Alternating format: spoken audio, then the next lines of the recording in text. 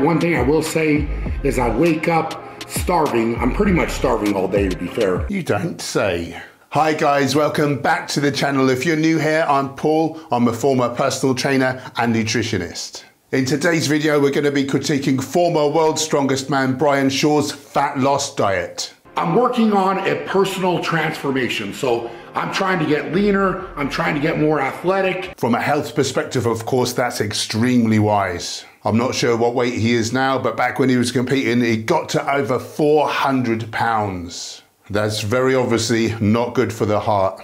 From a longevity perspective, eating excess calories is not cool either. Starting out with meal number one, love the trifecta. These are pre-cooked bison patties, and then I'll go until I've got 6 ounces of meat. With this meal as well, I get 6 eggs. The main issue with omnivorous strength athletes is the amount of animal products that they eat. Meal one, and he's already at 55 grams of fat, almost half of which is saturated.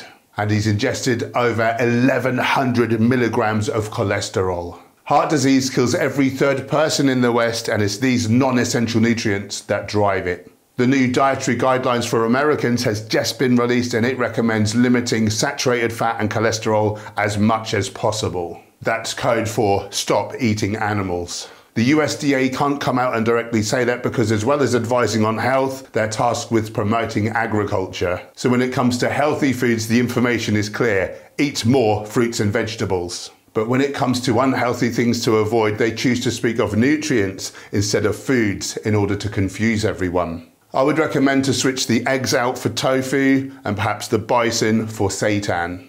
I get 1.5 cups of cooked rice. And don't overdo it with the rice. Unfortunately, you guys know that I like the rice, but gotta keep myself honest. Carbohydrates are only 4 calories per gram, whereas fats, such as you'd find in Brian's animal products here, are 9 calories per gram. By choosing healthier protein sources, he can eat more carbohydrate and feel and perform better. He's chosen white rice there. By sticking to whole grains, not only do you get much more fiber, but they're more nutritionally dense too. And where's the veggies? No wonder he's so damn hungry. You can add tons of water and fiber-rich veggies to each meal. There's no need to be hungry during a weight loss diet, none at all. So 1.5 cups of rice, and I just kind of mash it up, and that is meal number one. Bland AF. I am very excited when I get to eat my first meal. You must be really hungry. Come on, Brian, stop paying for people to drop chicks in a blender and slit bison's throats. Give a plant-based diet a try. You'll be fuller and healthier super fast. Now, I made that meal 1,122 calories. You'd think that an elite level athlete would have a massive handle on their nutrition, but it never ceases to amaze me how clueless many of them are. Champions despite their nutrition rather than because of it. Time for meal number 2. So with this meal, I again get the bison patties from Trifecta. And then while those are cooking, I get to measure out my huge meal that's coming up. Do you get the feeling that's sarcasm too? I don't know why he puts himself through this anguish or if he's just playing the hero for this vlog, but were it me, I'd be eating a massive plate of broccoli, carrots and mushrooms. The next thing that I get to eat is a choice of fruit. Oh, okay, that's something. So today with this meal, I'm gonna go with blueberries. So I get 1 cup of blueberries. 1 cup? I'd eat double that and I'm half your size. Blueberries are about the most calorically dense berry of them all at around 84 calories per cup.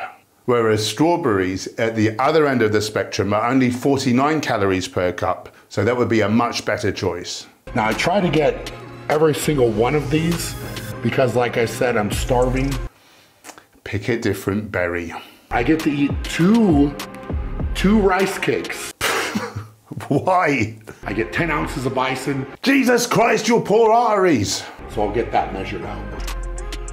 And that is meal number 2. Where's the beans? Where's the greens? Where's the whole grains? This is a death diet. Time for meal number 3, and this is my pre-training meal. What I get is a protein shake, and I'm having the Undefined Nutrition Persist ISO. This is a whey isolate. Of course, you don't want a couple of extra calories from carbohydrate in there. Never mind the 720 calories worth of fat that you got in just your first 2 meals. But what's special about this is that we added probiotics and digestive enzymes. So for people that tend to have trouble with whey, this should set a lot better on their stomach. Or you could just eat a real food.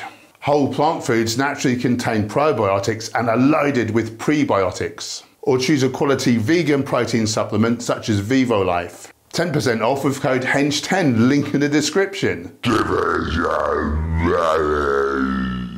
No, but seriously, if you're going to use a supplement, something like Vivo Life digests and absorbs perfectly and contains nothing but the best ingredients. It's organic, biofermented, and is third-party tested for over 500 different contaminants.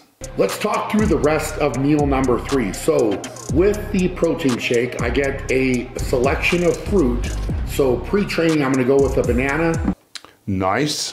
And then on top of that, I get 2 tablespoons of peanut butter. Being from the UK, I'm not familiar with that brand, but looking online, it appears to have at least a small amount of added sugars. And more worryingly, hydrogenated oils, which are not heart healthy. If you're gonna eat nut butters, choose whole nut butters, I say. Because I have to go train after this meal, I get to have 2 Rice Krispie treats. Rice Krispies treats? This sounds more like a child's snack rather than fuel for an elite level athlete. Brian, what are you doing? I'd smash in some dried fruits such as dates or raisins. They take up very little room in the gut, so perfect pre-workout. And they actually have some nutrition in them instead of being full of refined sugar and refined grain.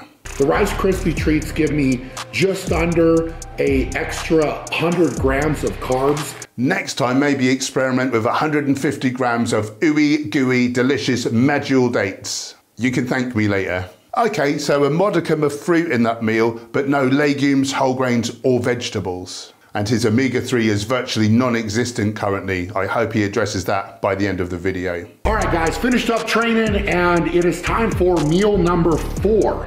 So for this meal, switch it up and go with shredded chicken. Instead of having bland mammal flesh, yet again, he's having even blander bird flesh. What a delicious treat.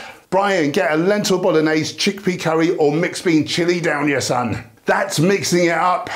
According to the Global Burden of Disease study, for every 2 tablespoons of legumes eaten daily, a person has an 8% drop in the risk of an early death. You are what you eat, so I swerve dead meat. I get 12 ounces of shredded chicken. A lot of people consider chicken breast to be a healthy meat, as if there is such a thing as healthy dead flesh. But here's another 8 grams of saturates and 230 milligrams of cholesterol. Remember, cholesterol is a component of the outer wall of all muscle tissue cells. So as lean as you think any meat is, there's going to be tons of cholesterol in there. Other than its protein, chicken has no real redeeming features. It does have some very pro-inflammatory arachidonic acid, however, and I'm not seeing much in the way of omega-3 in Brian's diet to balance it out. Scoop out 4 ounces here of asparagus. 4 ounces, you'll be smashing in tons of that. Nutritious, delicious, and plenty of water and fiber to fill you up. Perfect. Wow, I cannot believe it is that concerned with such a minuscule amount of calorically deplete healthy vegetables, while not batting an eyelid at the 1,000+ calories of animal fat thus far shown. The last part of this meal is sweet potato fries I get. So this is 1 bag of sweet potato fries. Sweet potatoes, awesome. A whole plant food replete with its fiber and nutritionally dense, especially in things like carotenoids and potassium. Deep fried though, not so great. There's nothing healthy about refined plant oils, especially when superheated. And oil is the single worst thing to try to diet on, the most calorically dense thing available. But hey, let's give the guy a break. At least there's a good amount of extremely healthy tubers in this meal. You needn't be starving, man. Switch out the fries for steamed sweet potato and add in some overt fats such as nuts, seeds and avocado. And for God's sake, get some veggies in there. you could be eating mountains of this stuff, increasing your health potential dramatically and slaying your hunger. Yeah, I definitely enjoy that meal. It's a lot more volume. Now let that be a lesson to you. Get those veggies in, man. You could add in some low-calorie fruits too. Meal number 5, last meal of the day. So here's what I've got going. Bison burgers, 10 ounces. That's another 8.5 grams of saturates and 160 milligrams of cholesterol. With that, I get another 1.5 cups of rice. That's amazing, 1.5 cups of rice. You could add 1.5 bags of Smart Pop popcorn. Greg Doucette, what are you doing here? Despite our obvious clash in terms of animal rights, I'm actually a huge fan of Greg's. I will say though, eating massive amounts of popcorn while being very satiating would give massive amounts of carcinogenic acrylamides. Anyways, get out of here, Greg. This is my video. And then along with that, I get a salad. So this is just kind of like a spring mix.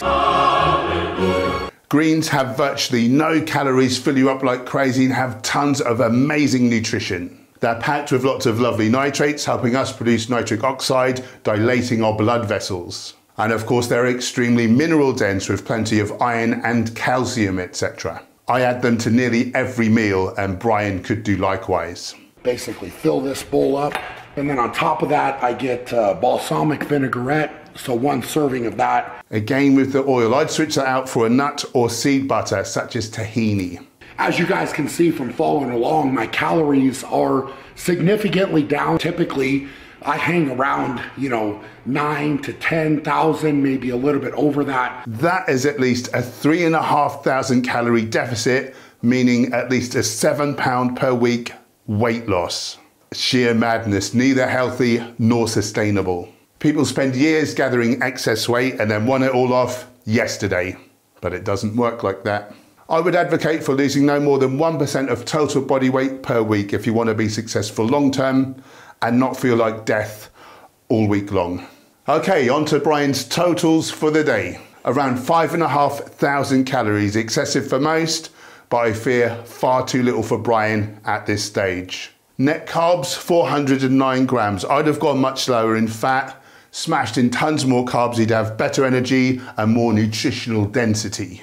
There's a lot of refined sugar there coming from the junky cereal bars. And only 39 grams of fiber. To be fair, that's a lot for a non-vegan, but much more is required for optimal health. The more the better really, as long as it's well tolerated.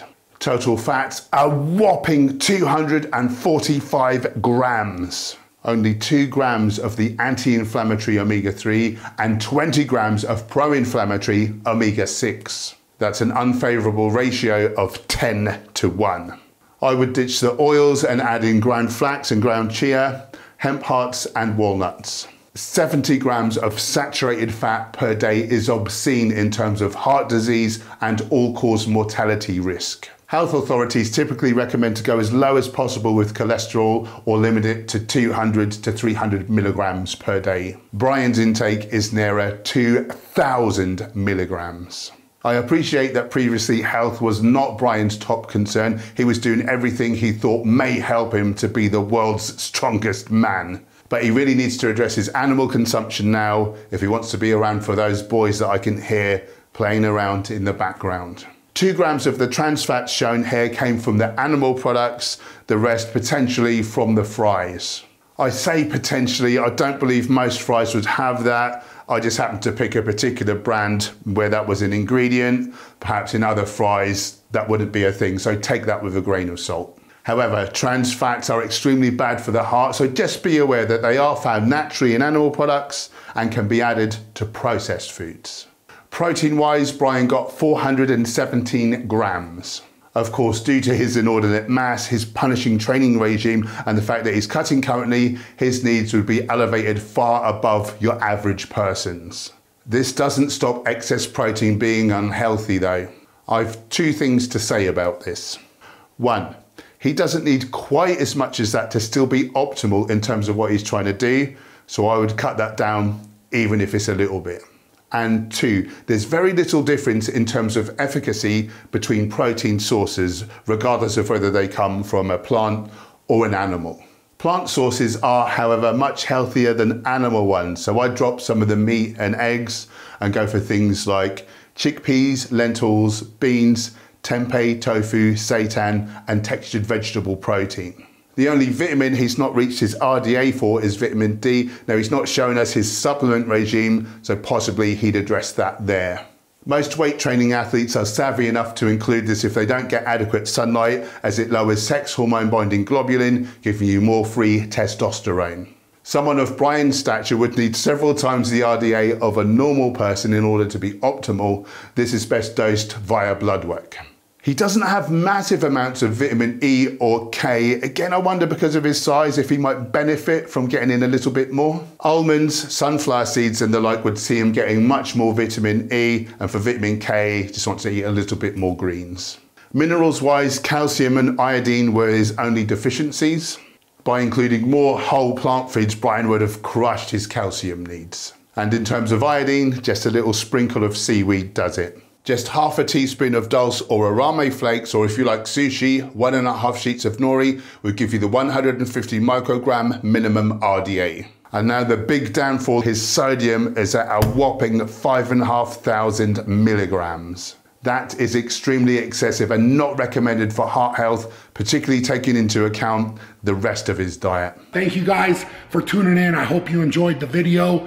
And if you're going through your own transformation, keep it up.